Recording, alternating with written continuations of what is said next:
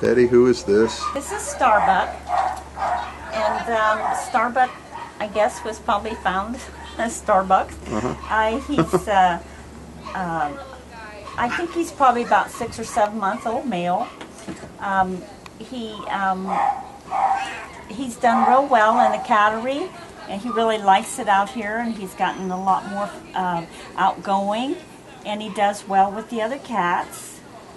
And he enjoys sunning out on the porch. And he's just a really nice little cat. And he's playful, but he's not real wild or anything. And he's purring up a storm also.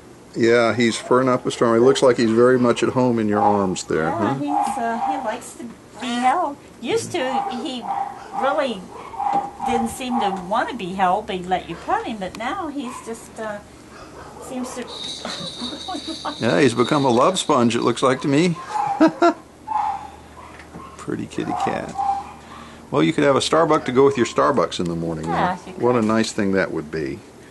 He kind of got a little bit of a coffee colored coat too, doesn't he? Yeah.